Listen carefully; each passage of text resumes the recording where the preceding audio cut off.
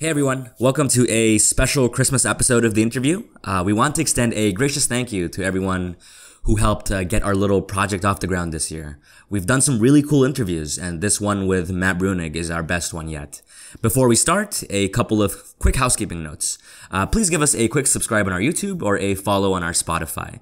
We're going to have some really informative interviews coming up soon, plus a lot more of the social democracy shorts type of videos because there seems to be a lot of interest in that. This is going to be a big year coming up, and I'm really glad that you're all here on this great adventure with us. I'm Sid, and this is Matt Bruenig on the Build Back Better bill.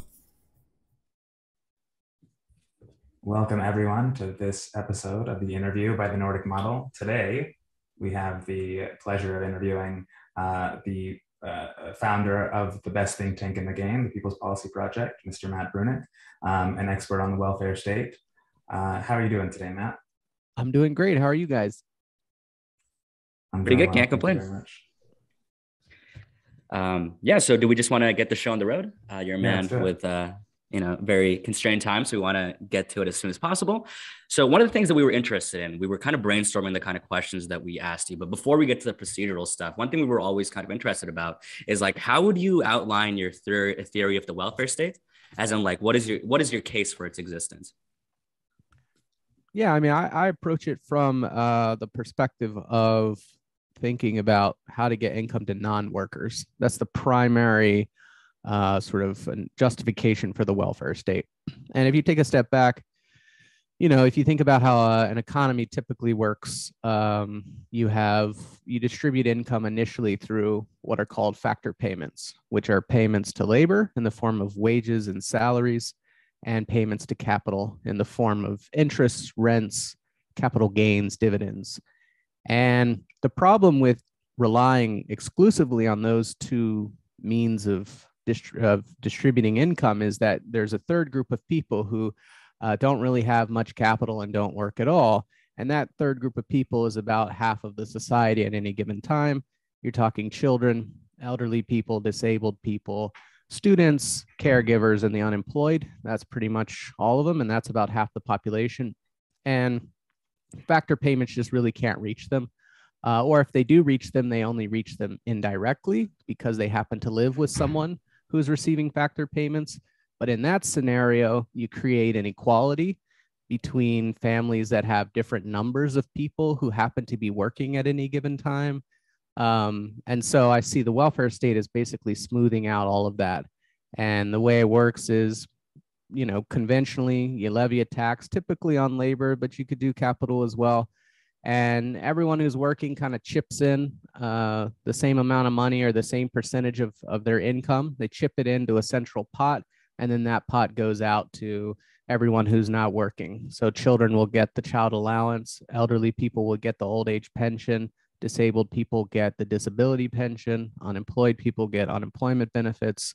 And once you've done all of that, you reduce inequality a lot, you reduce poverty a lot, and you just create a much more stable system. You also help people as they transition because obviously everyone is kind of in one of those life stages at some point in their life, right? We're all born children. Most of us die elderly. Many people become disabled. People lose their jobs. So even among people who aren't, say, currently non-workers, it will help them when they become non-workers. But yeah, that's kind of how I approach it. It's not an anti-poverty program as much as it is a pro-equality program that's focused on correcting the fact that the market economy has no way to get money to people who are not supplying the factors of production, which happens to be a very large group of people.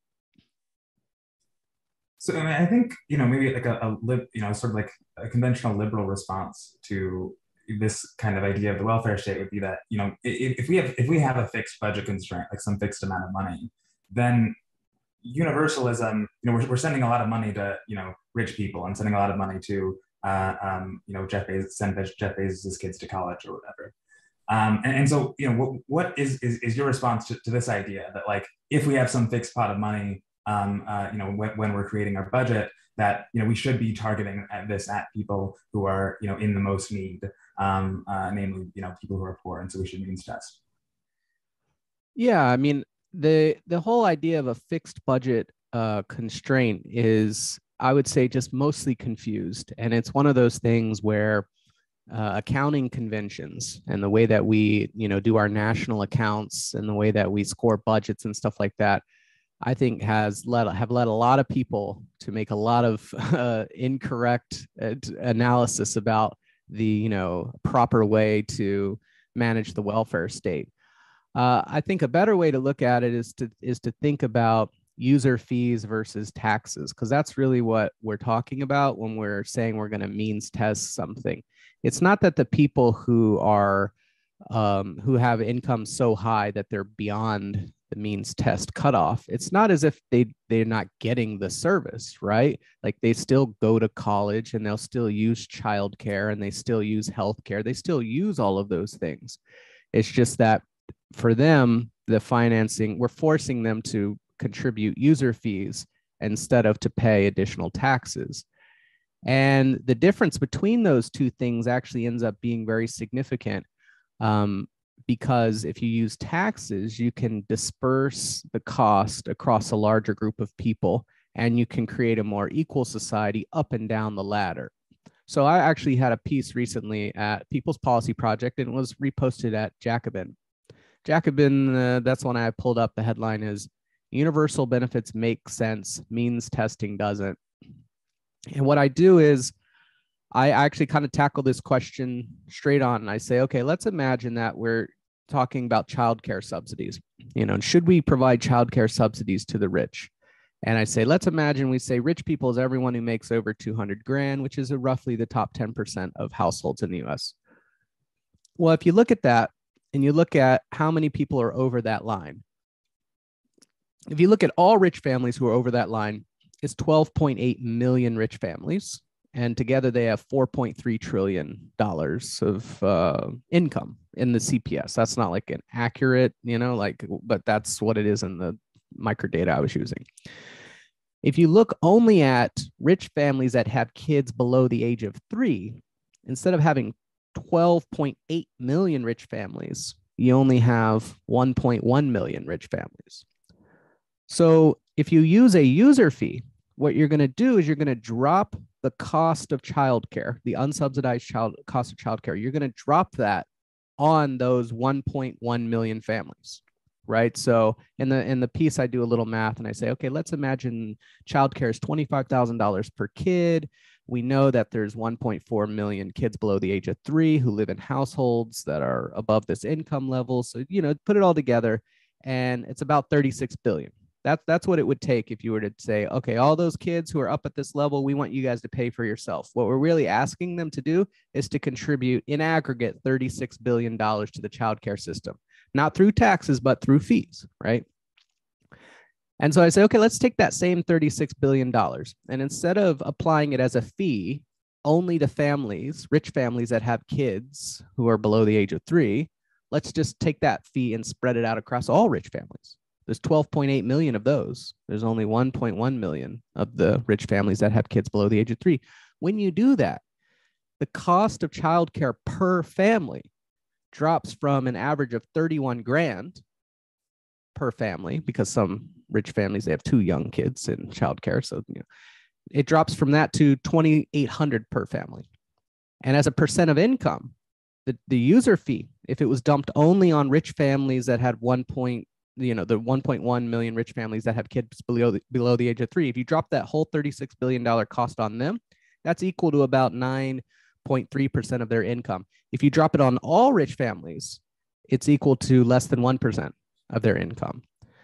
And so we're not actually talking about how much money rich people are getting when we're talking about means testing versus user fees. We're talking about how we want to make the money that rich people contribute into the system, how we want to design that contribution. Do we want to design it as a user fee, or do we want to design it as a tax? And I feel like the means testing debate, just people can't understand that at all, because they only see the part where they go, we're just not giving them benefits and that saves money. It's like, well, no, what really matters is that they're contributing to the service themselves. That's the real thing, is that you're financing it with user fees. It's not that they don't get the benefit. Of course, rich people use childcare, they use healthcare, they get all of that consumption. It's just how is it financed? And so taxes will always be the user fee for most welfare stuff, if nothing else, because it spreads the cost. It creates equality between families with different numbers of kids. In this case, we're talking about childcare subsidies. It also creates stability, right? Because instead of when you have a kid, your income goes way down, you just pay the small childcare tax every year. And so when you have a kid, your income doesn't really change at all. So yeah, I think that is a real like conceptual hurdle for a lot of people to get them to understand that the means testing debate is really a debate about user fees and taxes. It's not a debate about how to allocate a fixed pot of money. But you know, once you can get your head around that, it's very easy to see like why this is the better approach. I'm really glad that you brought up childcare, because that's one of our like next questions. So recently, Senate Minority Leader Mitch McConnell cited your work, saying that in year one, this is relating to the childcare bill and of the Build Back Better bill. In year one, a family that earns $1 over state median income will be eligible for zero subsidies and on the hook for the entire unsubsidized price. Now at least $13,000 per year higher than before. So speaking a little bit about these welfare cliffs, could you kind of explain your main problems with this specific portion of that legislation, and how does it fit into your overall critique of what liberals get wrong about good and smart welfare design? Yeah, I mean, so here we have a means test that is very, very extreme. Normally these days, the way that they'll do means testing is they will phase out the benefit so that if you make an additional dollar beyond the threshold, the amount of your benefit declines by 5 cents or something like that. And then once you've made enough, all those nickels add up and you no longer get a benefit. And it's a little smooth kind of phase out of getting the cash from the government. Here they set up a hard cliff where you make $1 over the threshold and you lose all your benefits. And the benefits, I mean, it's the difference between paying, depend on your estimates and some of your assumptions, but it'd be the difference between paying like $1,500 towards childcare. That would be like your co-payment if you were right under the subsidy cliff line, to paying the full price, which, could be $20,000 or more, right? So $1 and you lose, you earn an extra dollar and you lose, over $15,000 worth of benefits. That is not good just as a general matter for like incentives. It's a very frustrating thing to deal with when you're talking about two-earner families in particular, which of course, that's a big constituency for people who need and like to use childcare services. You run into a problem where, one of them might just quit to get below the subsidy line. And it's kind of goofy. You're just like sidelining someone. Like normally people will quit if childcare is too expensive so that they can themselves take care of kids. And at least there's makes some sense, right? You're exchanging your market value for now just like doing childcare. Like you're still contributing, I guess, in some sense. Here you get out of the labor market not to do unpaid childcare work and save on your childcare bills, but you get out of the labor market just so the kid can go in the center, and then you're not doing anything. I mean, it's a really goofy design. And the point he is making, and I mean, we're just repeating the point I'm making, is that we actually have an interesting interaction of two features of this program. The first feature is the subsidy cliff, where you make the $1 and you lose everything. And the second feature is that the unsubsidized price of childcare is actually going to go up. So it would be one thing if you were just like, hey, everyone over this income threshold, you don't get any benefit. And, that would cause a lot of frustrations and a lot of these little problems around the edges, especially people who had income right around the line and all that kind of stuff. But at least you could look at it and say, hey, all else equal, yeah, you're not getting any benefit, but you're no worse off than you were before. We're just not helping you.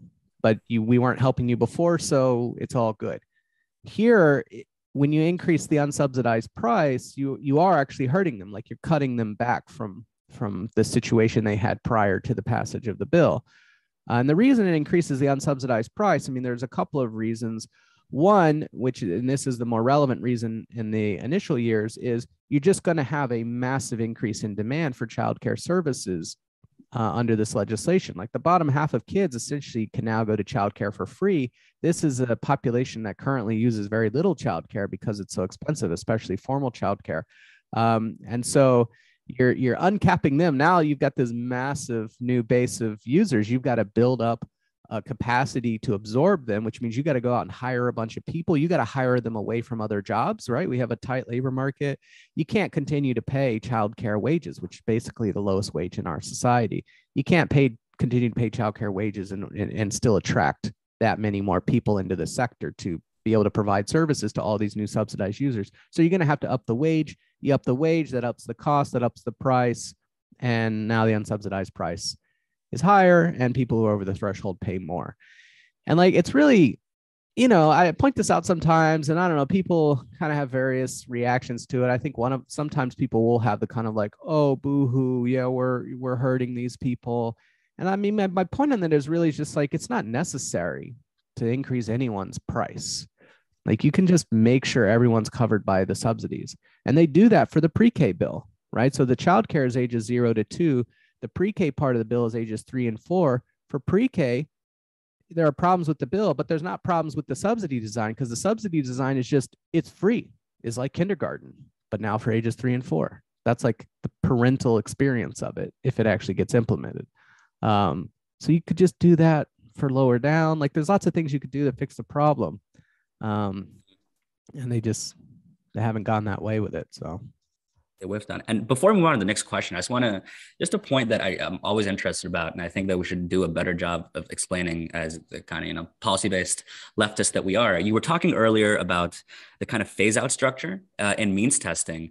And, do you think it's like best to describe it as like kind of a tax on people as they move up that kind of income ladder? They're losing out on the transfer income, and that should really be seen as a kind of tax. And how do we do a better job of kind of explaining this to people?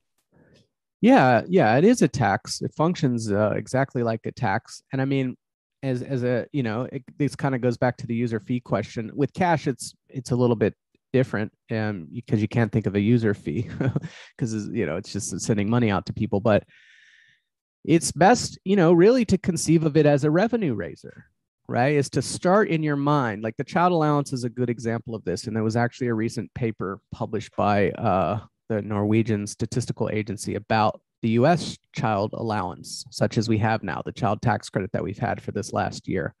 And it phases out. It actually starts phasing out around like 115K, and then it stops, and then it phases out again at 200K. It's a very complicated kind of structure, but at those phase out zones, like I said before, you earn an extra $1 and they take 5 cents of your CTC away from you. That's the same thing as having a 5% marginal tax rate in that area. And you can do the math to just say, okay, how much money does that raise? Like let's say we didn't have that at all and we just gave out the $300 a month to everyone. What if we did that and then relative to that we added this phase in? How much money does that save? And really we should think about that as we're saving money by raising taxes on these people, because we're applying an effective marginal tax rate of 5% in order to, right? It's a revenue raiser. And when you start thinking about it that way, then it becomes easier to ask the question, well, is that the best way to raise revenue? Like we do need to raise revenue, of course, if we're going to provide the benefit, but is that the best way to do it? Or is there maybe a better way to do it? And the paper I was talking about that the Norwegian Statistical Agency put out, that's exactly the question that they answered or tried to answer. They said, well, the abstract of the paper was very funny. They were like, we asked the Americans, maybe consider a universal child benefit. But what they do is they model it exactly like that. They say, hey, we could take this phase out and we can figure out exactly how much money it raises. And then we could figure out how you could raise that same amount of money by, instead of phasing out the benefit, just providing a universal benefit and then applying a tax, a normal tax somewhere else. And they find that what's kind of clever about the paper is because parental labor supply is more sensitive to tax rates than non-parental labor supply, when you use a tax, the tax applies to all tax units. A means test only applies to tax units with children because, you have to be receiving the benefit to be subjected to the means test. So by swapping out the means test with a tax, one, you get to lower the tax rate because you're taxing all units. You're not just taxing units with kids. So you got a bigger base. So you get to lower the rate, and you're shifting some of that burden onto tax units without kids and away from tax units with kids, relative to the means test. And since tax units with kids have more sensitivity to tax rates when it comes to labor supply, you actually increase total work, so from a pure, like, I'm trying to maximize work effort kind of thing, you would prefer the universal tax funded benefit. Mm-hmm. And it's funny because, most of the time someone would say, well, no, because if you do it universal, then it's more expensive and you have to raise taxes, right? And taxes, of course, discourage work. And they're like, well, no, the means test is the tax in your system. So it's really one tax versus another tax. And actually this tax is more efficient. So that's just on like the narrow distributive question. The other thing with universality versus means testing, it has to do with administration. Universal benefits much easier to administer. You send out a check to every kid. You don't have to peek to see, are their parents married? You don't have to peek to see what their income is or what their income was last year or try to predict it this year. You don't have to, right? All these factors that go in to a means test, you just don't have to do it. You just send the check out. And so when people are interacting with the benefit side of the system, that becomes a lot easier. And that's especially important for poorer people because they tend to have a harder time accessing benefit systems. If you make them simpler, then more of them will access it. You'll have higher participation rates and you'll actually achieve the thing you're trying to achieve, which is to help poor people. Like the means test is meant, in some ways, although misguidedly, to say we're going to target the aid to the poor. But then the things you have to do administratively to carry out that targeting creates paperwork burdens that a lot of poor people struggle to navigate. So even in like the wonkiest, narrowest, like talk about tax rates and distribution, isn't this better? Doesn't it save money? Even in that narrow frame, it's just not true. That means testing is better than universal benefits. And then at the second you move beyond that, and you start talking about, let's talk about the practical realities of administering this complicated stuff. And let's talk about, the political realities of how people feel when they have to go through these hoops and their attitudes towards government and all that kind of stuff. Then, the case it becomes overwhelming, I think. Perhaps like, aside from means testing, maybe the second great sin in the American welfare states is cost sharing with states, which is something that you broke a story today about how the CBO is accounting for the fact that kids in red states won't get the childcare and pre-K because the Republican governors there won't take up the federal government's cost sharing offer. And so I wanted to talk a little bit about this, because one thing that seems to me to be like, I don't know, really frustrating about watching this kind of congressional discourse play out is that it seems very unlikely to me that someone like Manchin really has like a well-reasoned amount of government spending that he's okay with, that he's arrived through some like logical, rational project. It seems to be mainly down to kind of vibes in some sense. And so I wondered whether you had an idea of a better way that we should be talking about the budgetary impact of these things. You've alluded to this already a little bit in terms of talking about means testing like a tax and these sorts of things. But is there a better way to talk about like the budgetary impact of these congressional bills that isn't the amount of money over this arbitrary 10-year window that would kind of avoid some of these games that get played? As far as talking about them, certainly, you can use, instead of raw dollar values, you could use percentage of GDP. I think this bill is going to be less than 1% of GDP. So, it's not like the amount of money involved is not actually all that significant. But yeah, the problem with the reason why these things get talked this way and kind of get structured all this way, it has everything to do with the rules and the processes of passing budgets, and especially reconciliation budgets. You have to pass a resolution, and the resolution has certain dollar amounts, and there's a whole kind of thing involved.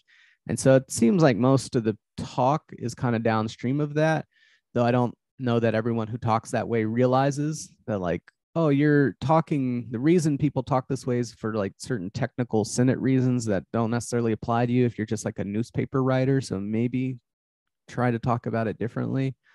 Um, but that's mostly, that's how they do all this stuff, is just, we got this 10-year window, and the dollar amounts have to be below a certain amount in these windows based on the resolution that was passed. And so, let the games begin. Shift some of the costs onto states, and now boom, it's off your budget, and so you can get below your dollar figure. Shift some of the costs onto users. Oh, now even better, do a little means test. Oh, well, a means test, we can do a means test that saves money. We couldn't do a tax, because then now you're raising taxes, which is, against certain pledges you've made. So now let's start larding it up with means tests, which, even though they are functionally taxes, they're technically not taxes. And so we're technically not breaking promises. And let's have the programs, let's delay when they start. Let's have it so it doesn't start for like 3 years, just to kind of push the program back in the window. Let's sunset it after 5 years, so it just like stops in the middle of the window and the program just ceases to exist on paper. Let's do all that stuff, and then we'll hit this dollar figure. And it's all very stupid, and it's like no government should ever run that way. And like you said, it's kind of weird that the reason you try to do all those gimmicks, is ostensibly because you have someone like Joe Manchin who's saying he's not comfortable with spending over a certain amount. But these gimmicks, they kind of hide the spending. They don't actually reduce it. They just kind of take it off based on the way things are counted.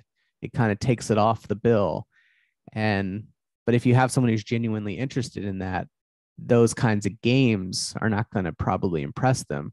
And there was actually a Joe Manchin quote that was being circulated yesterday or maybe 2 days ago, where he actually said exactly this. He's like, these programs, they last for like 6 years and they disappear. Like, that's just unserious to me. I wanted you guys to shrink down the bill, not, pretend to shrink it. So. Yeah, I mean, the other thing that some people have responded to, when it's brought up that the pre-K will be cost shared, that it actually won't be that much of an issue, because there's kind of like a backstop in the bill where they say, if the states won't do it, then we can give the funding to like municipalities and or like Head Start programs and these sorts of things. Do you have a sense of how impactful that'll be in terms of addressing the concerns about cost sharing? Yeah, so I mean, what you're talking about is for both the childcare and the pre-K bills, the way it actually works, although this is not how it's discussed kind of in common language, is the federal government's not actually giving anyone any childcare or any pre-K. What they do is they set aside some money, and the money is meant to incentivize states to set up pre-K systems and childcare systems that are consistent with the rules laid out in the bill. Because if you do that, you get some of the money. So it's monetary incentives for states to do it. And the monetary incentives, they don't actually cover the full cost of these programs. For pre-K, I think it's less than half. It's hard to say exactly without a crystal ball, but I think it's a little bit less than half. So a state that wanted to kind of play along and create a pre-K system, they would have to create this big system, and then the feds would only cover half the cost. So now the state's got to pick up the other half. And so now they got to go tax. That's not always easy. And especially in red states, they don't want to. So, a lot of states are just going to say, either because the cost sharing is inadequate, or because the program expires after 6 years, or for ideological reasons, they're just going to say, I'm not participating, too bad. The program's not going to be implemented in my state. And then, as you pointed out, what some of the advocates will do at that point, when you point out, hey, there's a big problem with participation, they'll come back and they'll say, no, we've actually solved this problem, because we set aside money for localities, for municipalities. So if your state doesn't participate, maybe your city could participate, and then you could get money. Now, the problem with this is that the amount of money that they've actually set aside for localities is a joke. So for childcare, The amount of money they set aside for localities is $950 million per year for the whole country, less than $1 billion. And for pre-K, it's 1.9 billion. You know, I actually did a spreadsheet on this. I haven't published this yet. I don't know if I will, so maybe it'll be an exclusive for you. I went through all of the counties that voted for Biden in the non-Medicaid expansion states. Of course, all the non-Medicaid expansion states, those were Trump states, but you have got blue counties in those states, right? And so let's go through the blue counties and see how that all works. And what I found was, if you go through those states and you look at their population of kids that would be eligible for this stuff, it's right about 3 million kids. So there are 12 states that have an expanded Medicaid. So I just go to those 12 states, get all the blue counties in those 12 states, and I add up all the kids in those counties who are below the age of 5. You get 3 million kids. Okay, so we take the, the funding, the child care locality funding and the pre-K locality funding, we add it together, we divide it by the number of kids, and you get $935 per kid in the blue county so if all the blue counties in those states were like, we're going to get involved now, the feds have got less than $1,000 per kid for them. And that's not enough to fund a child care or pre-K spot, nowhere near enough. So that funding is a joke. And what's weird is it almost seems like they put that in there just so they could say that. And like maybe you wouldn't check it, which means that they're aware of the problem that states won't participate. They conceive of partially a solution, which is let's go around them. And then they don't fund it. And all they really do is when you bring it up, they point to it and I guess hope you don't go read it and realize how inadequate the money actually is for the locality funding. That seems like that's been my experience with it. Because when you then confront them, when you're like, wait, you think this is going to cover this amount of money, $950 million a year? The Dallas Independent School District's budget is over $1 billion a year. This is less than the budget of one school district in one of the cities in one of the states. And then crickets. I don't really have an answer for that. So, do you have another question, Chad, or should I move on to the next one? Go ahead. Yeah, so another portion of the Build Back Better bill is the paid leave plan. So America is one of the only countries in the world with no paid leave for parents. Democrats have recently proposed adding paid family leave into their Build Back Better bill. Could you run through some of your main criticisms with this? Because you've called this House paid leave proposal downright awful. Yeah, sure. I haven't thought about paid leave in a while. They took it out of the bill at one point and then they added it back in. And my understanding is that Joe Manchin, it's just a no-go with Joe. So I've kind of just decided to stop spending so much time on it. But it is illuminating it to see kind of how they got here, just from a policy matter. What did these guys actually put up? This is a thing that Democrats have been talking about since the 90s. I mean, even before then, but the current incarnation of this movement for paid leave and all the people in it and all the stuff they've been writing and the bills they've been putting out, that's since the 90s. So we're talking 30 years on. You got 30 years to prepare for this moment. Here's your window. Maybe you can slide it in.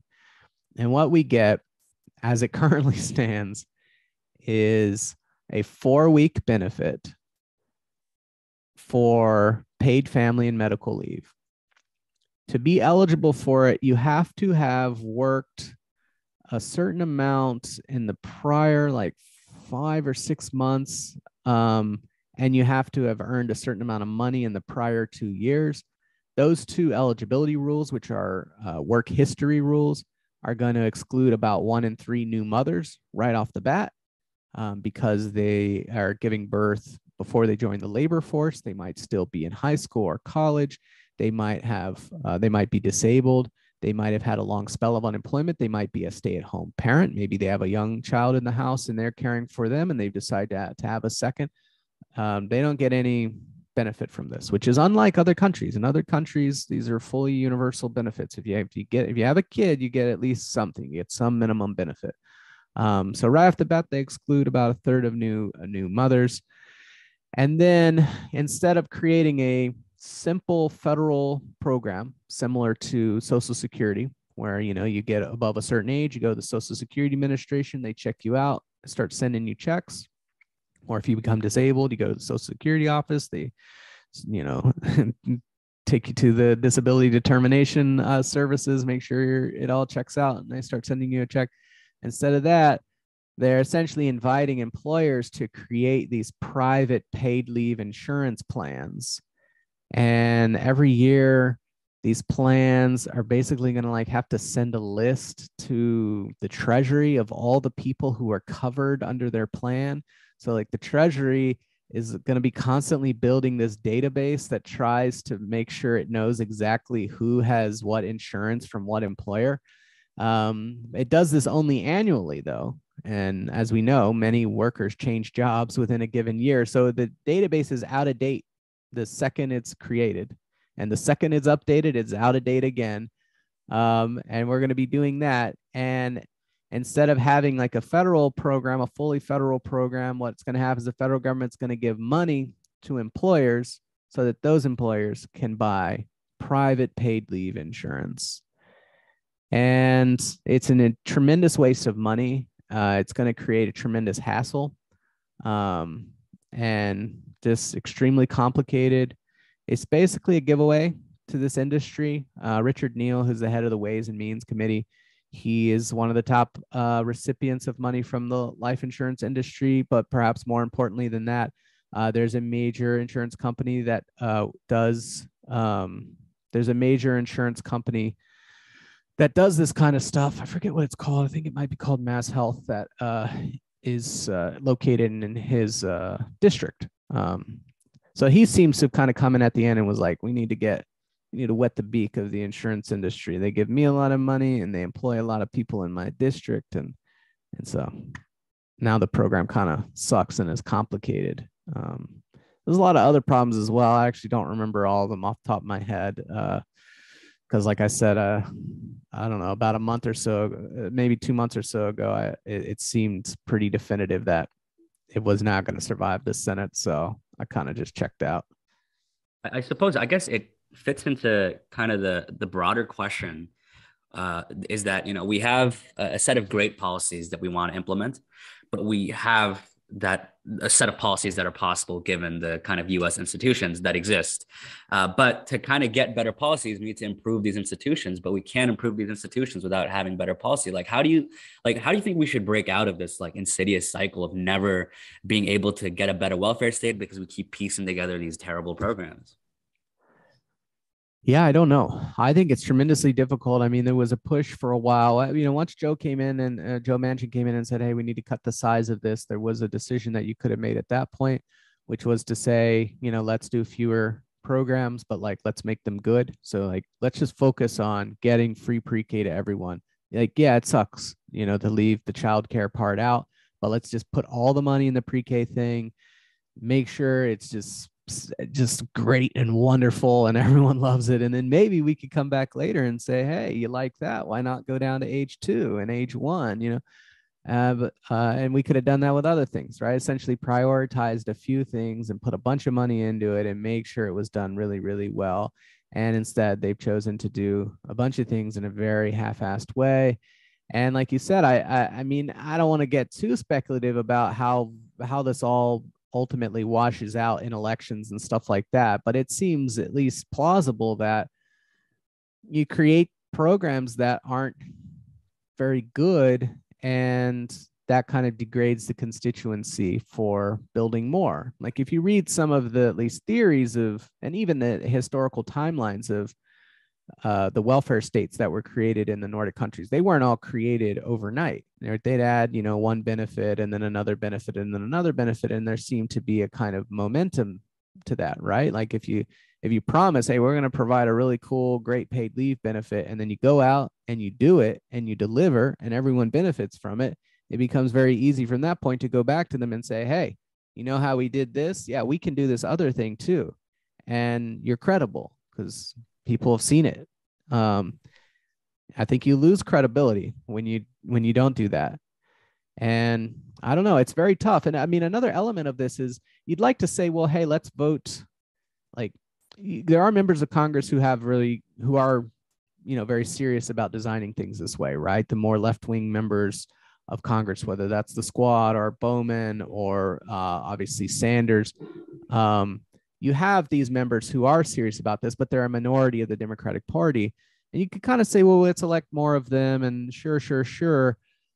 But the basic problem is that when push comes to shove, as we're kind of building towards more left success in elections, what will happen is we'll have some kind of successful election period where there's enough Democrats in Congress that they can now pass stuff. But you're still going to have like a bunch of moderates, in the caucus. And so you get all these voters geared up and excited to let's get some of these lefties in here and maybe they could do like a universal program or something. But in practice, the electoral success results in them having to get something through with these more moderate members, and it kind of sucks. And that just seems very demobilizing, and I don't know how you get over that hump. How do you, because it seems like you build. Now you have a nice little slim majority, but the slim majority includes people who have these really bad opinions about how to build a welfare state, but you're desperate to get something done. And then you get something done and it kind of sucks. And now you have to, people go, well, I don't know if I like that. It kind of sucks. And you're like, no, yeah, it does suck. But I could do it better. It's not just that government programs suck. It's that one sucks. But then it's like, well, I don't know. I elected you and you didn't do it. And I could elect you again. And what are you going to do again? You're going to go back with those same members and try to get something through. I think it's very tough. I don't know how to solve that political problem. Now with the multi-party system, that seems to help to some degree, maybe, because you can distinguish yourself as a coalition and say, hey, we're the left party. We stand for this, build our ranks. And to the extent that we enter into government with other parties, we do so with specific demands, and so maybe we can protect a very specific thing that we want to do and say, hey, this is what we want to do and we want it done this way. And that'll be the price of our joining the coalition. And then we can kind of go and build off of that. As it is, without the ability to do that, because we don't have a multi-party system, everything gets mixed together, and you don't have that kind of horse trading that occurs from party to party. Is all just done internally, and everything gets watered down. And I don't know, it doesn't seem to, we don't ever seem to get anything. We don't even get a perfect program through. Just give me one perfect program. It could be even on a small topic, but just give me one perfect one, and we don't ever get there. Absolutely. I suppose we are kind of stuck. It is kind of a frustrating cycle, right? And I think you view this, you can see this cycle play out in how, for example, I've seen interviews with people in Sweden and how they view, you ask them hey, taxes are really high. How do you feel about that? Right? Taxes aren't viewed the same way as they're viewed here. They're viewed as we're contributing, to this pot that everyone takes from, and these sorts of things. Whereas is here, taxes are an incredibly dirty word. And I think that speaks to, they're in the good cycle of high social trust, leads to, being okay with paying high taxes, leads to good programs, and these sorts of things. And we're stuck in the sort of bad cycle. And so I guess, what I sort of wonder is moving, kind of beyond the welfare state, and I don't know how how we get to this point, given that it's even difficult to design good welfare programs, or not to design them, but to get them through. What's kind of your vision? You describe yourself as a socialist. What's kind of your longer term vision for how you want to transform the economy, in the United States?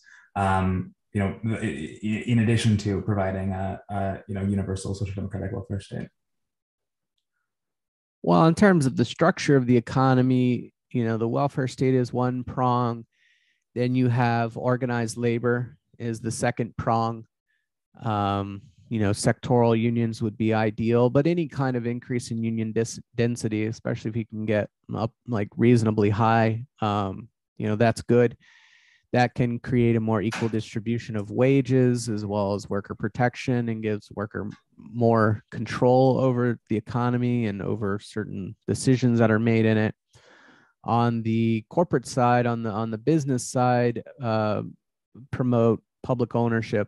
I tend to think that that's the way to sort of handle that, because if you don't do public ownership of enterprises, at least a lot of them, as much as you plausibly can through things like state-owned enterprises or social wealth funds, if you don't do that, then what ends up happening is most of the businesses and enterprises and the capital stock of the society ends up owned by a relatively small group of people. They have a lot of power. It's very difficult. They have a lot of credible threats that they can make, against you. And so it's important to try to own things publicly and organize the labor market collectively through these unions, and then provide the welfare state for non-workers, which also helps workers in the ways we've already discussed before. That's kind of the overall vision. Now, I mean, the mechanics of getting there, I don't really know. When the way I approached it coming out of college and then law school, I mean, I went to law school to become a labor lawyer. I was going to work in the union movement, and I did. I got a job at the NLRB. I worked there for a year and a half, and I was prepared to do that for 40 years, and just kind of keep my head down and do what I can there to try to help the labor movement, see where it goes, because that seems to be a pretty crucial part of the puzzle. It's a part of the puzzle that doesn't necessarily require elections, and it gives you direct power, right? Workers have direct power over things because they can strike and they can do other things that disrupt production, which gives you direct power as opposed to kind of representative power that you get through government. So that was sort of my mentality at the time. That didn't work out for political reasons. I ended up terminated from that job due to posting, basically. And now I just post full time, I guess. I shifted to just, okay, well, I'll just write about policy and focus on that angle of it. Not to say that other approach is paying dividends either. The union movement is in a perpetual decline in the U.S. But there was some thought in my mind that at least, you could kind of plug away every day and contribute sort of materially every day.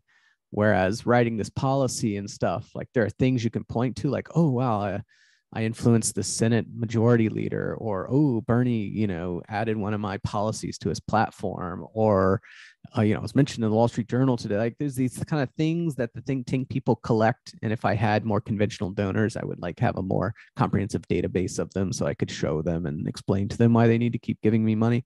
If I had, but that's not real.